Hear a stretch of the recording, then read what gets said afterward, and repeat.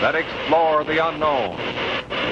Presented by Jacques Chrysler, the name that means quality in watch bands.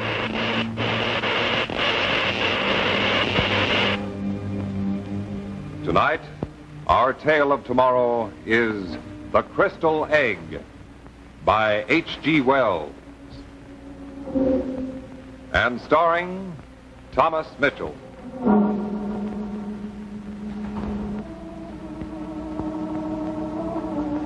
What would you do if you thought someone from another world was watching you? Tonight, we present The Crystal Egg, starring Thomas Mitchell.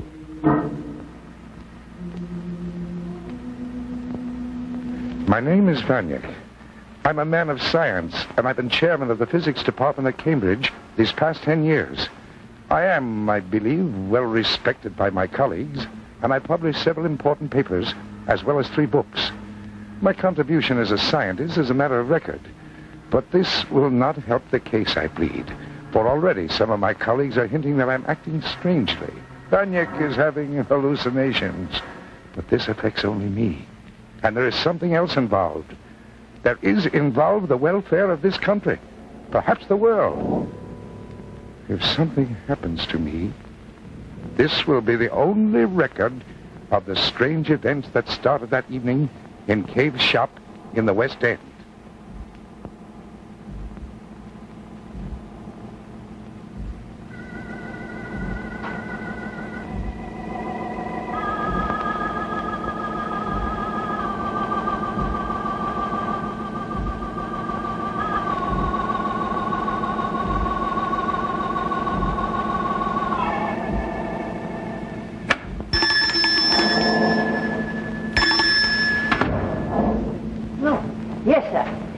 Something I can show you, sir? Yes, the crystal egg in the window. I should like to buy it. The crystal egg, yes, sir. It's an interesting piece, sir. Now, here we are, sir.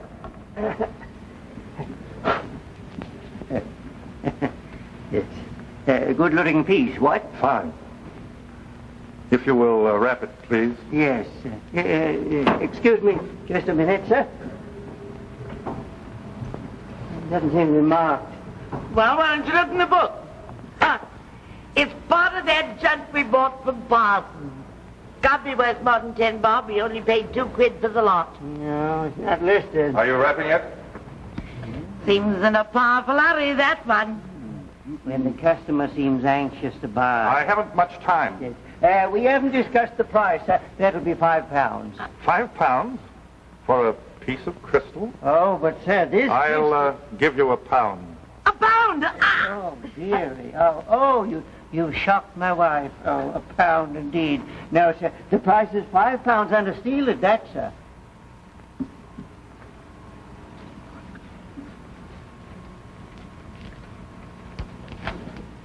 £2.10, that's all I have. I'll hold it, sir, for... But I was told to... Very well. I'll return with the money. Of course, sir, if someone should come in and be... Hold it for me. The name, please. I said I'd be back.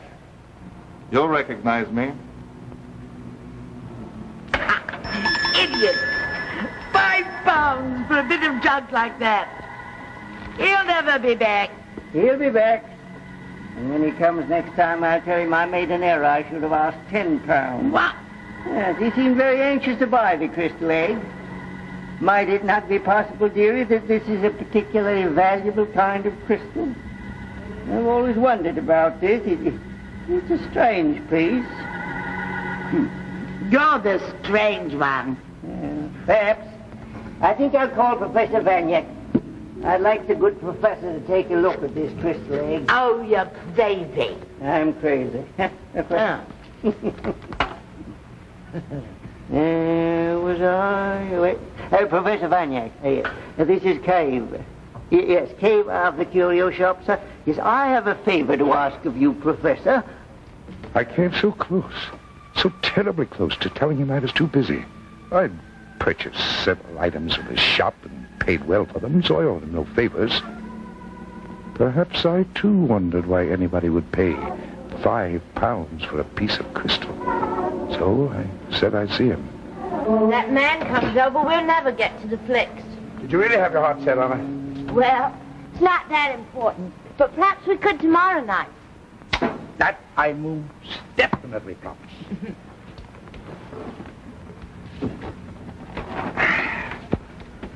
Do I disturb you? I mean, can you get your work with me done, with me hanging around here and all? I'd say you were a slight disturbance. I could go. Oh, no, stay. You know what I wonder? What? I wonder how an educated man like you finds a girl like me interesting. Nonsense. We complement each other. Oh? Go together, like tea and crumpets, like Georgette and the professor. Oh. But I would like to see my visitor alone. Oh, of course. Oh, now, Georgette, I'm not sending you away, darling. You know how much you mean to me. But in this case, well, this man lives in the neighborhood, and he's a talkative little buzzard. And people do like to talk about old bachelor professors. Run along now, darling, and go out the back way. All right. But don't forget, the cinema tomorrow night. I will. Good night, Ducky. Good night, dear. Come in. Good evening, Professor. Good evening. Good evening. Hey, good of you to see me, sir. Hello. Oh, my. Oh, this is nice. Oh, here's a piece of mine, one item of mine. How well it looks in the room, sir. Thank you. I'm sorry I can't ask you to sit down, but I'm pressed for time. Examination papers, you know. Yes, of course, I understand. Well, this won't take more than a moment of your time, Professor. Now, I would like to ask you, sir, what is this? Huh? It's crystal. Very ordinary crystal. Ordinary crystals. Are you sure, sir? Is there no way of testing it? Well, if you want to leave it here when I get time, I'll examine it. Under your glass, the Yes. spectroscope, sir? Oh, that would be fine. That would show it up, wouldn't it, sir? Yes. Could you do it now? Oh, no, I can't. No, of course not, sir. Well, in that case, sir, I'll leave it here, and I won't take up any more of your time, Professor, if you'll do it. Thank you very much, sir. You're welcome. Good evening, sir. Good night.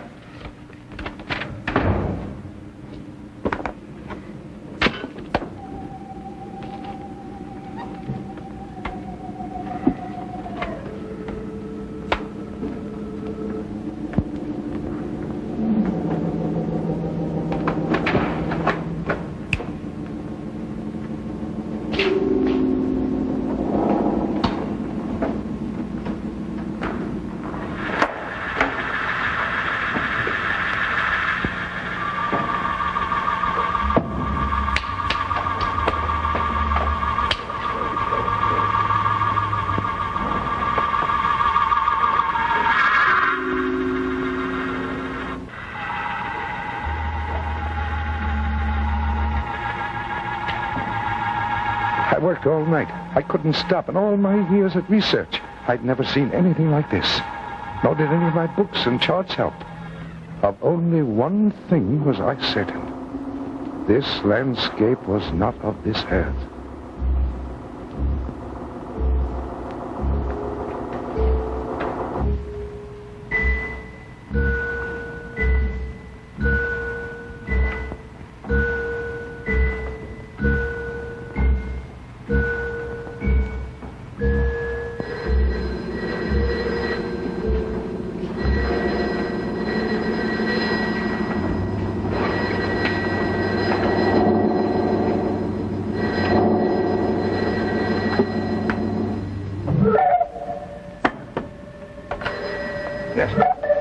Is this Professor Vernick? I hope I didn't wake you, sir. Wake me? So, what time is it? It's 9 o'clock, sir. Have you any news for me, sir? News? Kid, yes, I haven't had time to take a look at your crystal. Oh, but sir, the customer's coming this morning. Stall them off. Maybe I'll get a chance to look at it this morning. Call me later. The crystal became my life. I didn't even go to my classes. I worked feverishly. And I began to make progress.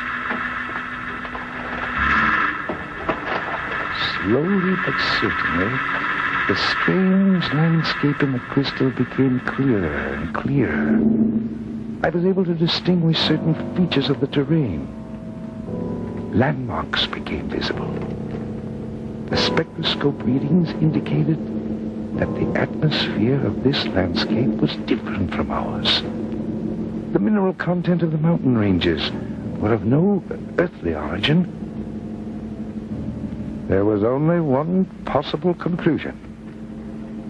I was looking at another planet.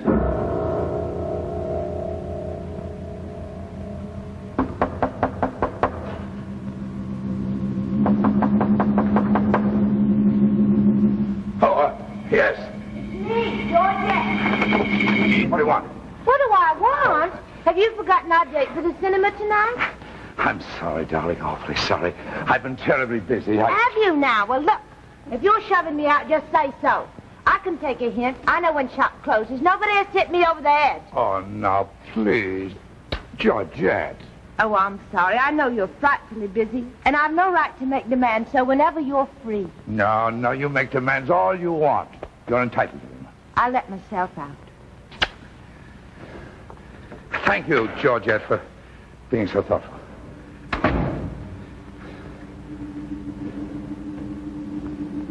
My brain was reeling. I was exhausted, feverish, but there was no stopping.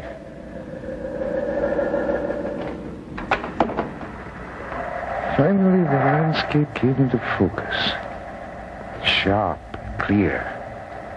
There, close to the horizon, was Saturn, in ascending aspect to Neptune. This was the answer.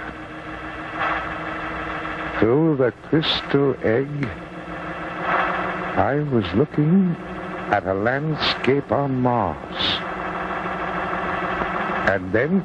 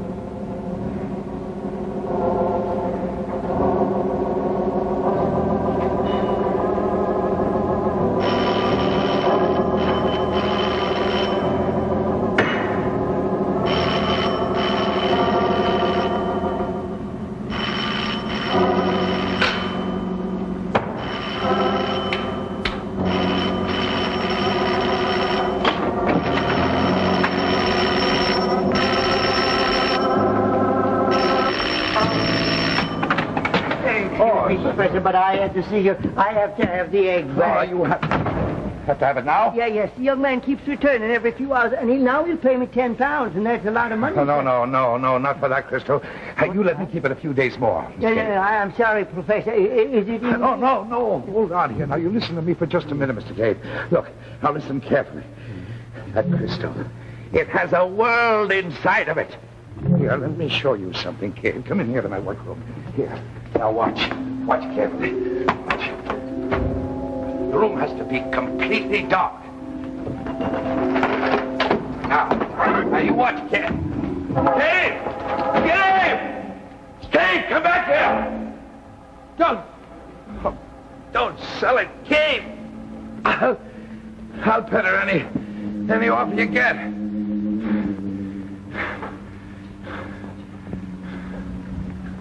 All right.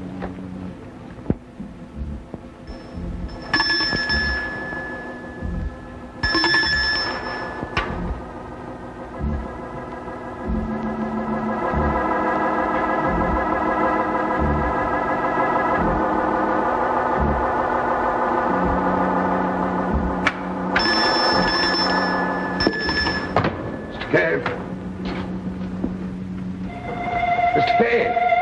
Oh, Dawn is supposed to be lost. We're close, can't you see? Oh, it's you, Professor. Oh, he was a good man, Charles. He was a good man. He had his faults, but who hasn't? what happened? Haven't you read it? splashed all over the morning papers it was. Oh, it's horrible, horrible. His head all bashed in. What has happened? Where? In an alley. They left him to die in an alley. Beast. Beast. They must have been. They? The police said it must have been at least 200 jobs they done. But the egg. Please. Mrs. Cave. When the police found him, did they find the egg? I meant to ask you about that. Where is it? Well, Mr. Cave took it last night. What? I don't believe it. Didn't the police mention it? Say anything about it? No. No. The man who wanted to buy it. What did he look like? Look like what? He looked like a man, of course. What do you suppose? Uh-huh. Oh, yes. He looked like a man. Yeah, well, yes, I know. Yes, he looked like a man. He's a queer man, he is. Wouldn't be surprised if he'd stolen it himself. Professor Hook.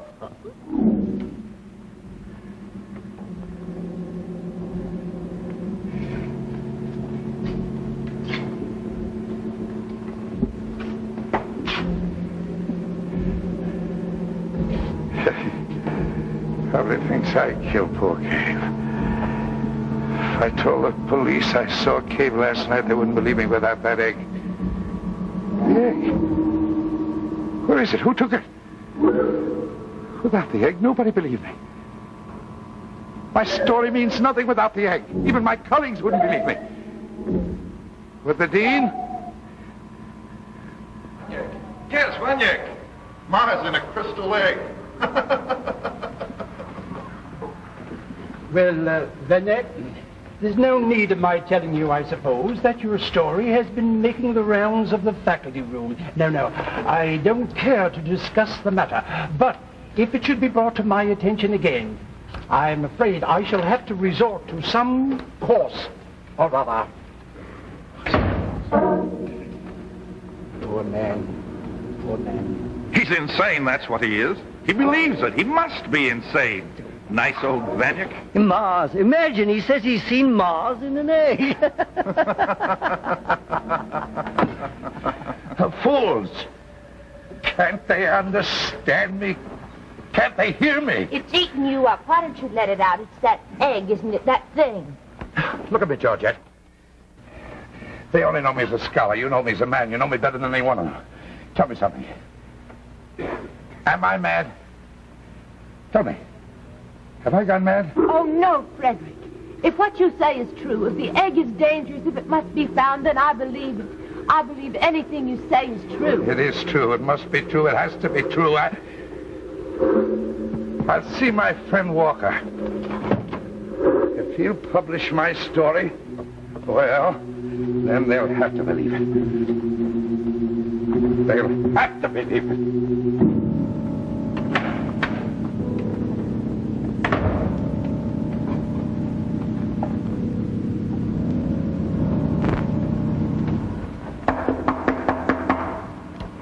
Open it and state your case.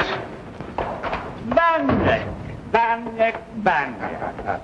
Is there more than one of me? Well, look at you. You're fat enough to be triplets.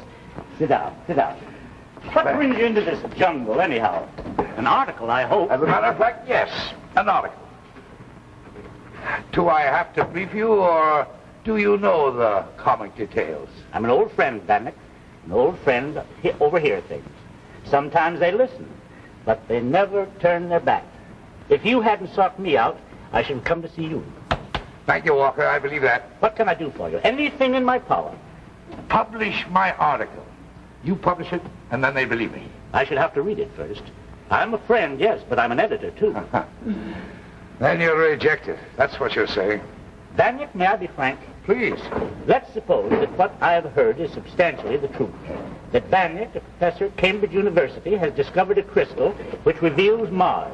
Now, we assume that. Yes. And I publish this information in my magazine, read by scientists throughout the world.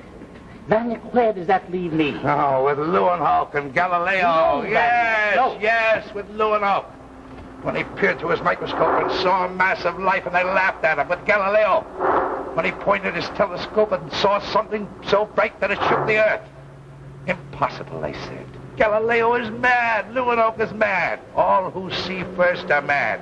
Then the world sees and the madmen become heroes. Now you listen to me, Walker. I too know what I have seen, and I'll scream it to the world. I saw Mars through a crystal egg. But Van, Leeuwenhoek had his microscope. Galileo had his telescope. Ultimately, others could see. But you, where is your crystal egg? Ha. Where is my crystal egg? I couldn't publish. I'm not thinking of myself, I'm thinking of you, your reputation. Your life as a scientist is at stake. I know all that. And you're willing to risk that? But I must. Don't you understand? I saw him. I saw him watching us. I don't understand that, Vanek. I don't understand that at all. That crystal must have been put there on purpose. Don't you understand? Through that crystal, they're seeing us night and day. They're watching us in unguarded hours. Why are they watching us, Walker? Tell me that. Why are they watching us? Now, Van. Oh, yes. I've seen that look in the eyes of all the others. Poor Vanyuk has gone mad. No, Vanek, not like this. Don't go.